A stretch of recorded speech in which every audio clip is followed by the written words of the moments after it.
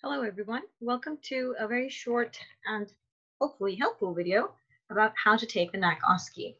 This video is coming to you from Tutor IMG, and this is our effort in helping our immigrant doctor community towards improving their Nac Osce scores. Now, some of you might already be aware that we also offer courses for the same purpose, and if you do want to join our course, you can always visit our website, www.tutorimg.ca.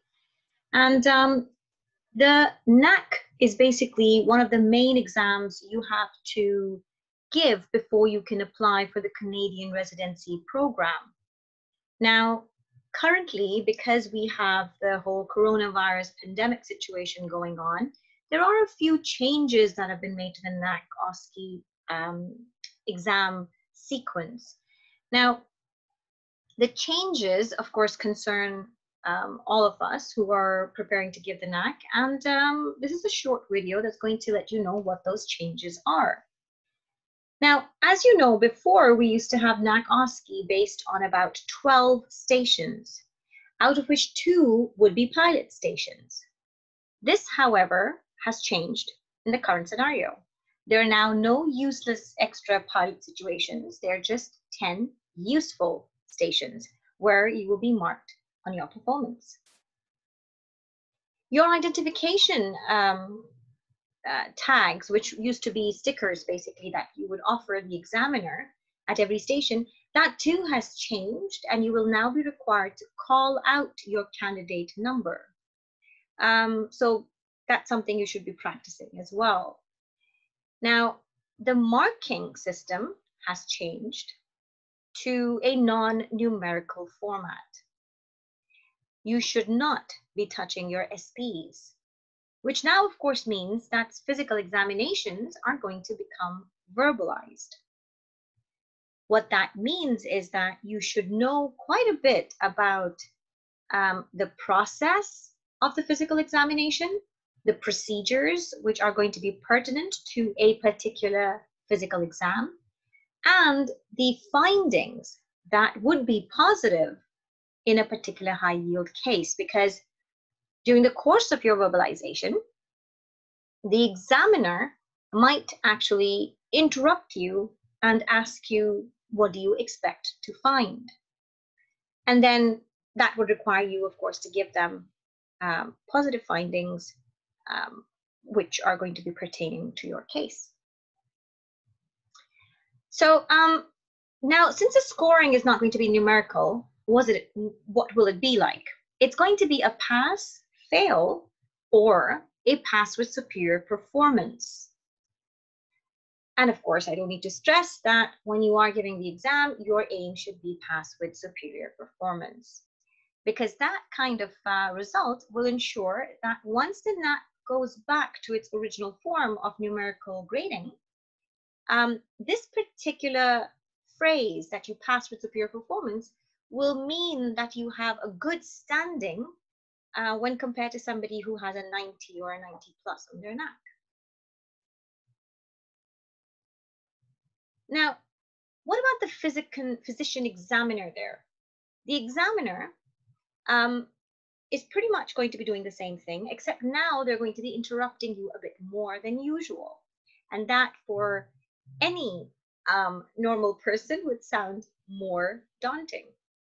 However, the best way to practice this is to have your study partner interact with you the same way a physician examiner would, and bark orders at you in the middle of your practice session, right?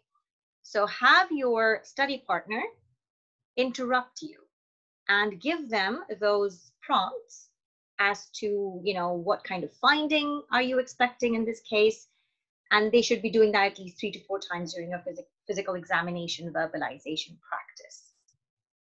So your need to interact with them is just going to be about giving them your candidate code.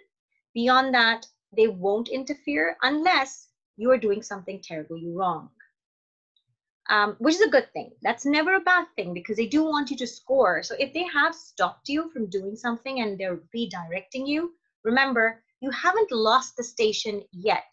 You can still salvage it. You can actually even score well on it if you go back into your stride and don't let that upset you. If you're being unsafe as per the protocols of the current pandemic, then of course they would stop you. If a station requires that tests should be done as a basic protocol in a case, then they will give you these, but of course you need to ask for them. So please do not forget to say, I would need a fresh set of vitals, or that if there's an ECG, I would like to see it.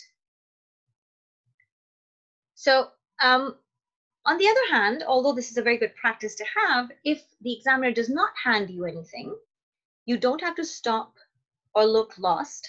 Please proceed as if nothing was amiss.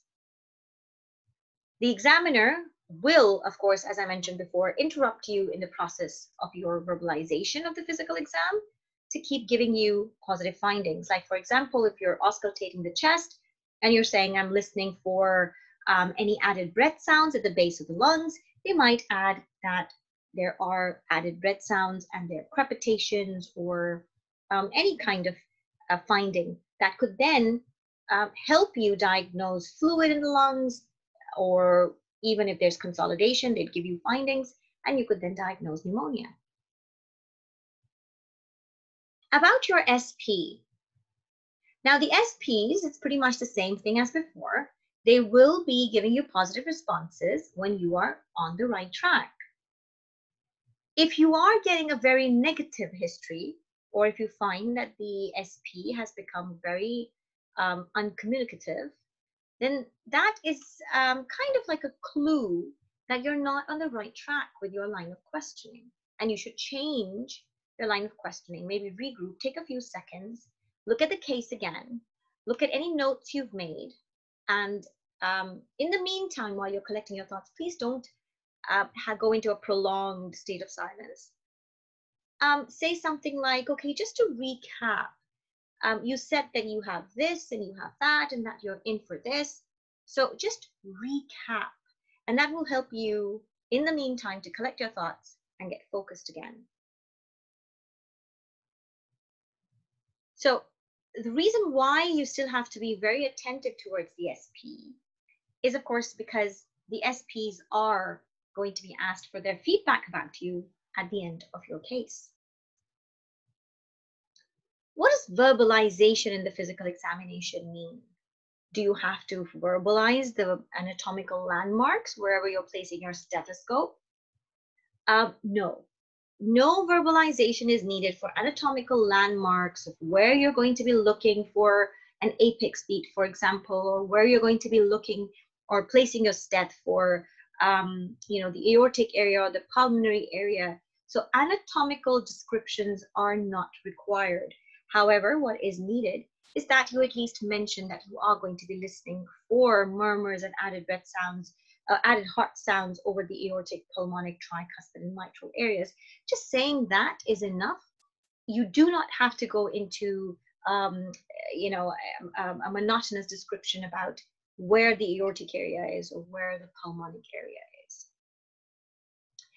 You will not have to practice or describe a maneuver. For example, when you have a shoulder exam and you have all those various tests like Job's maneuver and lift-off test, you don't have to go into detail about this is how I'm going to instruct the patient to keep their arm.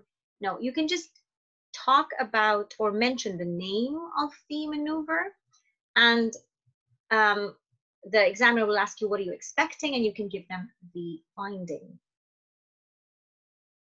So what this has added to your prep is the fact that you need to be very aware of the positive findings and the most important aspects of the physical exam, which are going to make or break your case.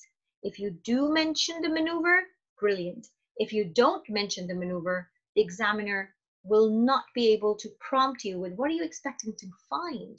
And then, of course, you won't be able to present an answer, which means you're losing quite a bit of your case.